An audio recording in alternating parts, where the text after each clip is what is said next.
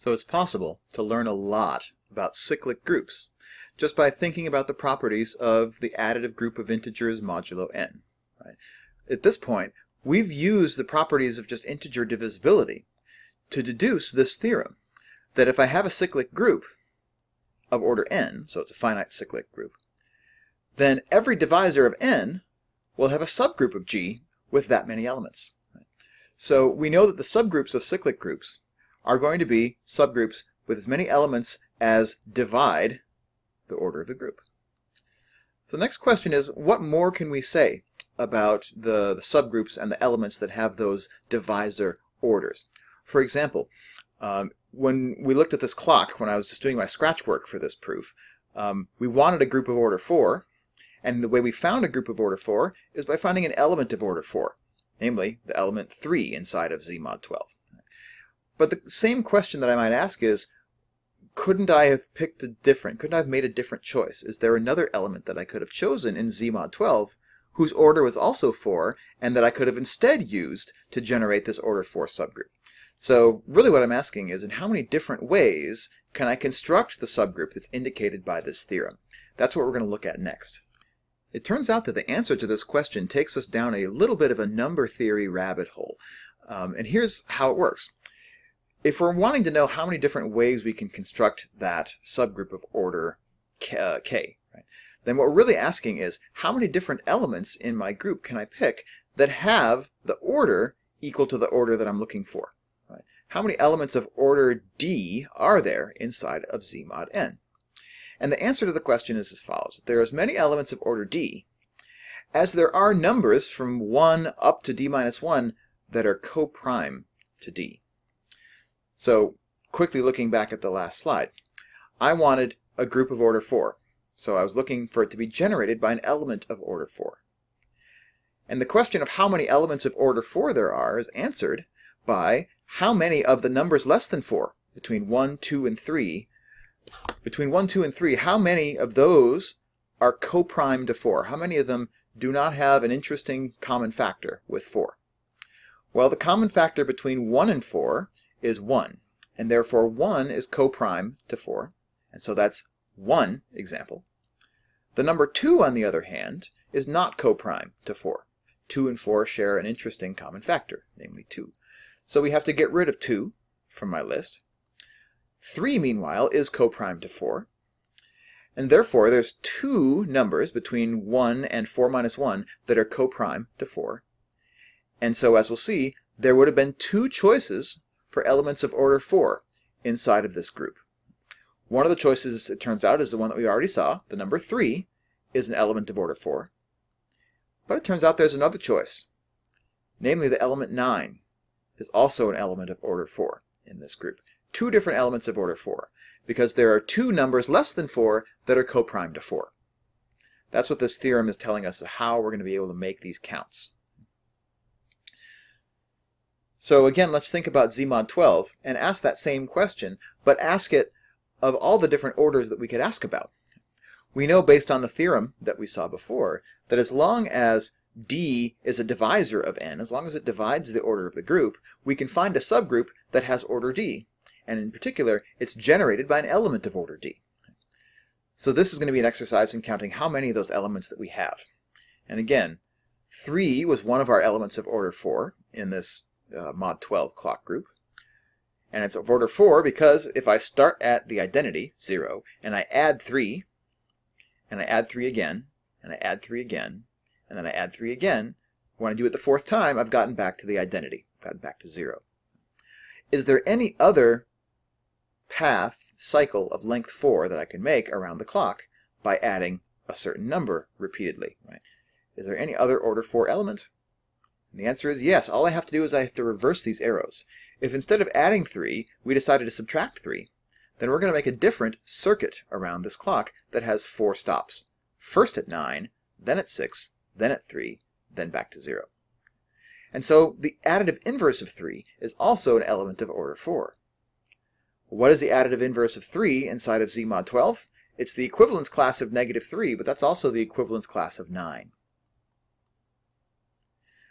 So the elements of order 4 are 3 and 9. There's 2 of them Because again, there's two numbers that are less than 4 that are coprime to 4, namely the numbers 1 and 3. So there's two elements in of order 4 in Z mod 12.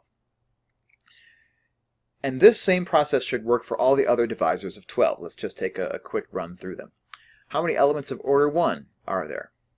Well, this should be the same as the number of things that are coprime to 1 that are less than 1. So this one's kind of trivial. We just have to kind of agree. What are the elements of order 1 in this group? There's only ever a single element of order 1 in any group. Why? Because in order to be order 1, we have to be the identity element. The only way to make a one-step trip back to the identity from the identity is to be adding the identity in the first place. And since the identity in any group is unique, there's only one element ever in any group of order 1. So that's kind of a special case. It doesn't really fall under this divisibility rubric from up here. How about order 2? If we believe this theorem, then the number of elements of order 2 is going to be the number of numbers less than 2 that are coprime to 2. Well, there's only one number less than 2 among the naturals, namely 1. And 1 is coprime to 2. Therefore, we expect there will be one element of order 2. What is the element of order 2 in the clock group here? It's the number 6. So, if I start from the identity, I add 6 again, I get back to the identity. So there's one element of order 2, namely the element 6.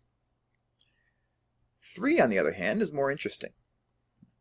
If I'm looking for an element of order 3, I'm asking, what is a circuit of 3 steps that gets me back to the identity by adding successively the same number repeatedly? Well, one of them is to add 4. I add 4 to 0 and I land at 4. I add 4 again and I land at 8. I add 4 again and I get 12, which is congruent to 0, so I'm back to the identity. But again, I could reverse the arrows on this diagram and end up with a different circuit of 4 steps around this clock, by instead of adding 4 repeatedly, by subtracting 4 repeatedly. So going to 8 and then 4 and then back to 0. But subtracting 4, adding the additive inverse of 4, in Z mod 12 is the same thing as adding 8. And so 8 is our other element here of order 3. That confirms for us that there are indeed 2 elements of order 3.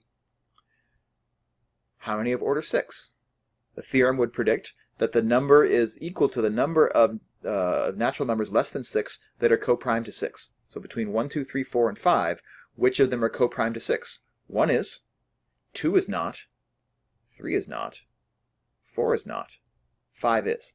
So it should only be 1 and 5 that are coprime to 6. And that indicates that we should have only 2 elements of order 6.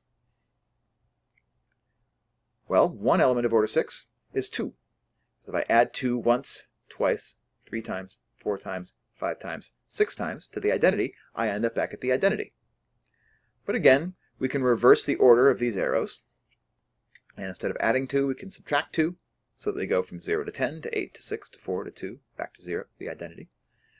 But in Z mod 12, subtracting 2 is the same as adding 10, and so 10 is our other element of order 6 in Z mod 12. Last but not least, what are the elements of order 12? So from 1 through 11, which of those are coprime to 12? 1 is coprime to 12, 2 is not, 3 is not, 4 is not, 5 is coprime to 12, 6 is not, 7 is not, 8 is not. Oh, sorry, 7 is. Almost skipped over it. 8's not coprime, 9 is not coprime, 10 is not coprime, 11 is coprime. 1, 5, 7, and 11. Notice, I've just named the elements of U12, the multiplicative group of units mod 12. That's not a coincidence. So 1, 5, 7, and 11, those all are coprime to 12. And so what we expect is that there are going to be 4 possible elements of order 12 inside of this group Z mod 12. So what are they? Well, if I want order 12, and one easy way to do it is to stare at the clock the way that you all do when it's almost the end of our class, or maybe sometimes when it's the beginning of our class, stare at the clock and watch the minute hand go 1 minute at a time all the way around the clock. So of course 1 is one example of a generator here. right? If I add 1 repeatedly, starting at the identity, it takes me 12 additions before I get back around to the identity. And the same is true if I go the other direction. If I go counterclockwise, if I subtract an hour, it takes me 12 steps to get back to the identity. That's the same as adding 11 hours. But there's more. So 1 and 11 are both coprime to 12. But what about 5? So if I add 5 repeatedly, what's going to happen? So follow this trajectory. If I start at 0 and I add 5, I end up down here. If I add 5 again, I end up at 10 o'clock. 5 hours later from 10 o'clock is 3 o'clock. 5 hours after 3 is 8. 5 hours after 8 is 1. 5 hours after 1 is 6. 5 hours after 6 is 11. 5 hours after 11 is 4. 5 hours after 4 is 9. 5 hours after 9 is 2. 5 hours after 2 is 7. And 5 hours after 7 is 12 again. So it took me all 12 steps of adding 5 to get back to the identity. Each of these is a plus 5. And therefore 5 is also one of our elements of order 12. You can check that 7 is as well, but that makes sense given the thing that we just did, because adding 7 in Z mod 12 is the same thing as subtracting 5. So if I just do that same trip around the clock again by the other direction, then I get the same thing as adding 7 repeatedly, and it takes me 12 steps again to get back to the identity. So there are as many elements of order 12 in Z mod 12 as there are coprime numbers to 12 that are less than 12, and here all 4 of them are 1, 11, 5, and 7. So there's 4 elements of order 12. And you can check, now that we've gone through all of these orders, we've accounted for all the elements in Z mod 12. 4 of them are here, 5, 6 here, 7, 8 there, 9, 10, 11, and 12. And just as an observation to put in the icebox here, because of the way that we did this counting, the coprime elements to D, we noticed that, for example, the elements of order 12 were exactly the elements of the multiplicative group of units mod 12. And so these numbers here are just the orders of the group of units under multiplication mod D. So learning how to count these elements is the same as learning how to count the number of elements in the multiplicative group of units. And so sure enough, once we've come up with that idea, whoops, should still say 4, we're now in a position to say that being coprime to D means that these elements have the power to generate Z mod D. So for example, 1, 5, 7, and 11 are generators for Z mod 12. Meanwhile, for Z mod 6, there were 2 choices of generators. They were 2 and 10, right? Can generate a subgroup of order 6. And then, for example, 3 and 9 can generate subgroups of order 4, and so forth. Now, mathematicians have a name for this counting function that tells me how many things less than D are coprime to D. It's called phi of D, or phi, depending on how you pronounce your Greek letters. And it's attributed first to Euler. It's called a totient function. This is a function that you spend a lot of time, and has a very central role in number theory, because it's a way for us to count how many numbers have a common factor or do not have a common factor with D. And all it does is, again, as the definition says here, phi of D counts the number of natural numbers less than D that are coprime to D. And so, for that reason, phi of D is also an answer to the question that we posed in class a couple of weeks ago. What is the order of the multiplicative group of units, modulo D? And according to what's on the screen here, that order is exactly given by the totient function, phi of D.